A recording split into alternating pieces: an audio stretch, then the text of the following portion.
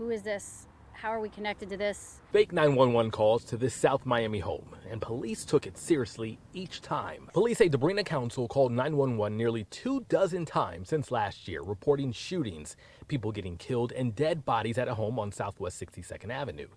Julie Miller and her family live at the home.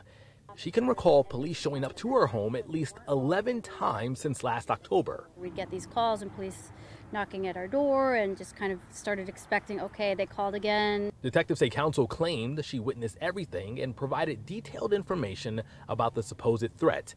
Police say the latest call came last week. Oh, we have our hands up, nobody's here, you know, we're not armed, things like that, just in the back of your mind. You don't want any mishap, right? Willfully calling and making false reports. We learned in court Wednesday that counsel told police she was hearing voices that told her the information was real.